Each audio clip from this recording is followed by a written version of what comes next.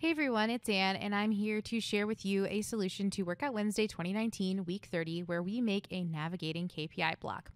And here's what you are trying to build. So it's just a nice, simple, small dashboard. It's got 4 different metrics in it. KPIs, you could call them big angry numbers. It's got the number of customers, the number of products, the number of cities, and the number of orders. And if you click on a subject area, so we'll click on customers, you are going to navigate to a sales by customer bar chart that's got just nicely formatted bar chart in descending order by sales and a button to go back. And if you click on each individual one, you're going to go to a similarly themed bar chart representing each subject area. So the key takeaways for this challenge is really 2 things. One, it's building out and formatting to kind of match the aesthetic. And the other big one is really building out the navigation for this. So thinking about how you can craft an experience where you are looking at the number of customers and you're interested in understanding some other measure, in this case sales, by that specific dimension that you click on. And then thinking through, well, how could I make that same experience possible with each of the different dimensions that I would want to maybe slice my data by. Okay, so let's go into Tableau and see how we might build this. I've got a brand new workbook opened. All I've done is connected to the My Sample Superstore data set. You can see it's already got some pre-formatting in it. And from here, we're going to get started building out what we need. So I'm going to start by building out the metrics here. So I'm going to build out customers, which is the count D of the customer name. And then because I like to save time, I'm just going to duplicate that. And I'm going to build it out for our other 3. So I'll have orders, and I'm just going to drop order ID in place of that. Same thing, rinse and repeat. Let's go ahead and build out products with the product name. And then finally, we have our last one, which is cities. And I mentioned in the blog post that it's actually city plus state. So we'll make it the unique combination of both by just adding a plus sign in there. Okay, so now I've got 4 count distinct measures for each of our subject areas, our customers, cities, orders, and products, and I'm going to start building out those KPI blocks. So to start, I'm just going to take customers and drag it onto the text mark, and we'll get just a simple number here. It's got the customers, it's got that 793. Now to get my second measure onto the view, I'm just going to drag products as an example, just so we can see show me come on. I like to do that because that's going to invoke measure names and measure values and make it really easy for us to work with and make that for block. Then from there, I can just drag cities onto the measure values shelf, and the same thing with orders. Okay, so from here, the next step would be to make them square. So to do that, I'm going to change my label type to a square. And let me go ahead and make this the entire view so you can see it a little bit better. So we're starting to get somewhere. From here, I'm going to actually take my measure names and put them, let's put my measure values on label and my measure names on label. And let's go ahead and center that on our view. And let's start matching the mark label color because we're going to end up with that. And we can do some simple formatting here. I think for this, it's just something really obnoxiously large and then a little bit smaller. I find that this tends to work well with my end users, just making the number a little bit bigger so that they can see it, and then the reference subject area smaller underneath it. Okay. So each of these different domains is a color. So each of these different dimensions is a color. So I'm just going to hold down my control key and drag measure names also onto color. So now we have a unique color for each of our different measures. And I mentioned in the blog post that we are using hue circle. So if we come in here, customers is green. I think products was pink. Cities is this blue. And orders, my favorite, is purple. And we'll do that. 2 final formatting steps is to bump up the size just to that max tick, that max recommended tick mark, and then add on white borders. This will ensure that there's always like a white line between each of your individual blocks when you've got it set up. So I'm going to rename this sheet and we'll call it KPI block. Now, the next thing I'm going to do is I'm actually going to build out one of those bar charts. If you remember what the solution looks like in here, there's just sales by customer. So it's just a bar chart that's the color of whatever that subject area is with the name of the customer or the order ID or the city, and then that sales amount. So I'm going to go ahead and build that component out now. So I'm going to build a new sheet and we'll go ahead and call it sales by customer. And we'll get started. So sales is going to go on columns, and then customer name is going to go on rows. We're going to do a quick sort just using our toolbar right here. And then we're going to do the same kind of concept. I'm going to control drag to add my customer name to label and my sales to label as well. So pretty simple at this point. We're just going to make it so that our customer name and our sales is on one line as opposed to two. I think that sales was a little bit smaller. And then we'll do some formatting so it was left justified. And at this point, we can match the mark label again because that's what we're going to be doing. And then we want to get the right color. So 2 ways to do this. If you're really lazy like me, then I would take a screenshot of the colors I came up with and color pick them, or you can just pull it from the web, right? So I'm going to pick that color here for my customers and use that.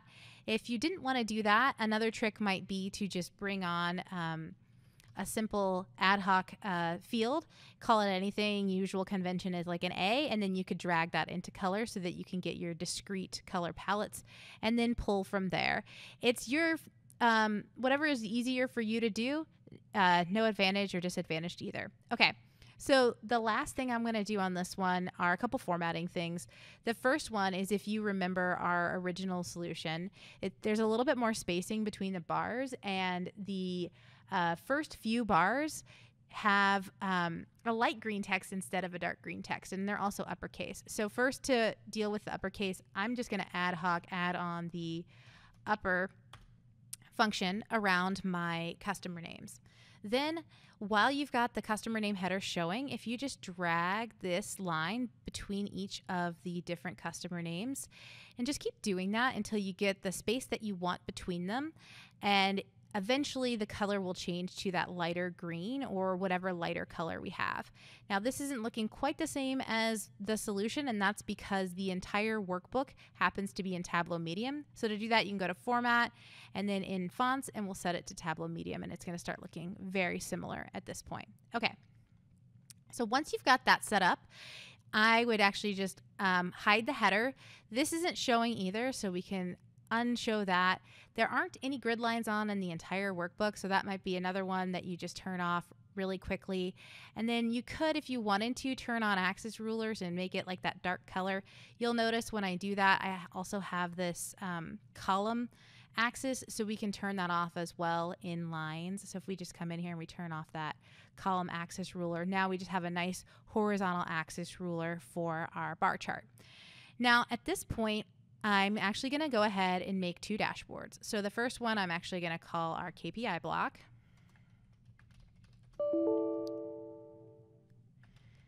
And then I'm going to make another one that's going to be sales by customer.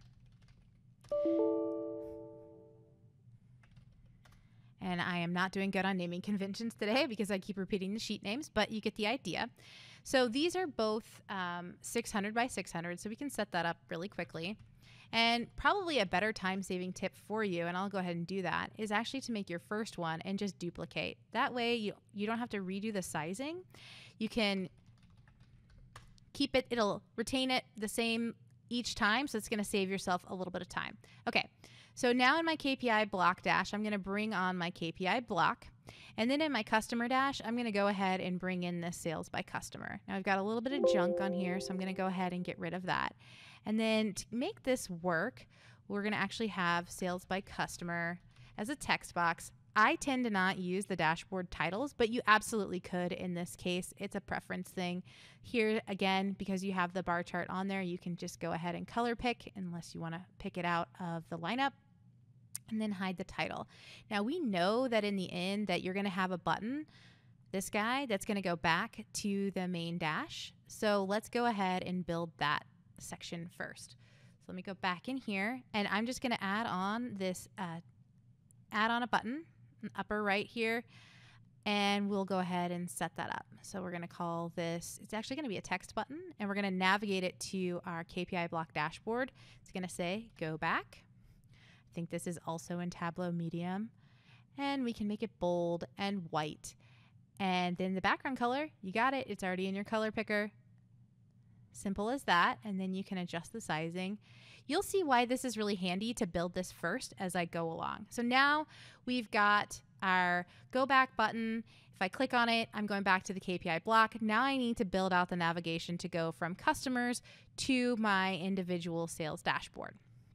So to do that, first let's just get rid of this. And what I would do is I'm going to build a floating button. So the end solution actually works by building out a floating button.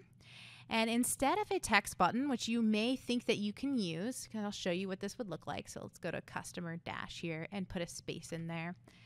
And here you just have a blank, it's a clear background, it's a transparent background text button that theoretically navigates to the customer dashboard. If I hold down my Alt key and click on it, it goes there. And if I go back, it does the same thing.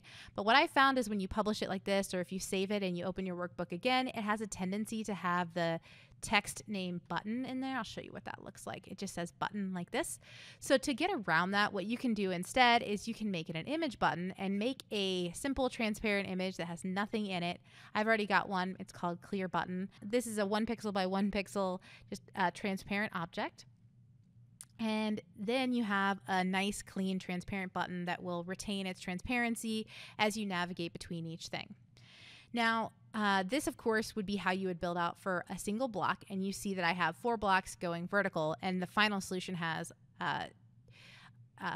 2 down and 2 across, right? So it's a 4 block. So how I resolved to do that is let's actually delete this button.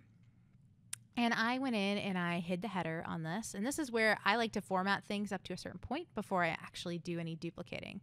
So we can turn off our borders for the entire sheet. I think our row dividers are on right now, and we can hide our title. We'll probably have to show that in the end.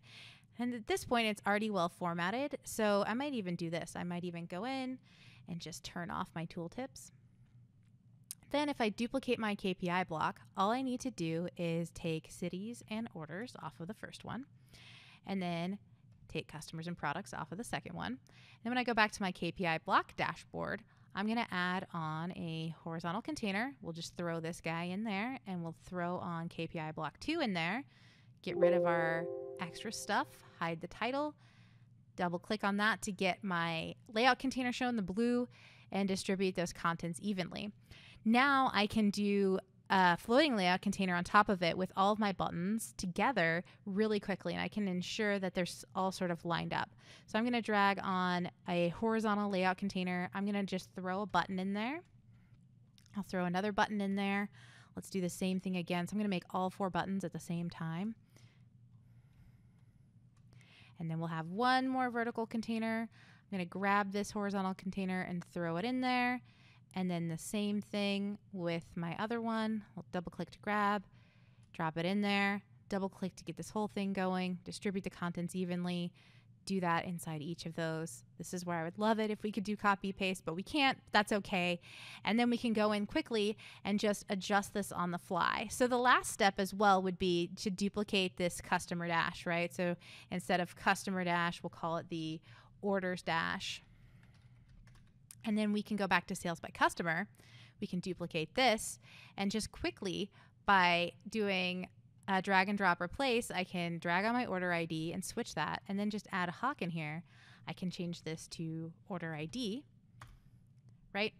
The formatting, all the sizing stays relatively similar, and so the last step would be again to go in and we could set our color picker to that purple. So you're going to save yourselves a lot of time. This is where you may not want to have a letter on there, and just pick the color. And if you need to stretch it again to get it to be that lighter color, do that. But make sure you hide everything you don't need up front. So this is going to save me at least a few steps as I go through it. And then when I go into my order dash, I can click on my sales by customer and just swap it with that guy, right? And then I can just come in and do by order. I don't know if it said order or order ID. I think it was sales by order. So we'll just call it sales by order. And if you do this all at the same time, and look, all I need to do is come in and change my navigation. I don't even need to change where it goes. I just need to change the color. So this will save you a lot of time when you build it out. And then when you have your final product, so if I take these, and I'll just make this the entire size of the dashboard so that it's very evenly spaced. And we adjust these to that clear image, right? And this one's going to go to our customer dash. And then we're going to do the same thing for all of them. I'll do the same thing for the order dash since I have it on there. Let's go to my order dash there. You will have something very similar to what I have, which is a navigating KPI block that lets you go from any domain that you want, any dimension that you want, to look at sales by that respective dimension. I hope you found this helpful. Enjoy Workout Wednesday.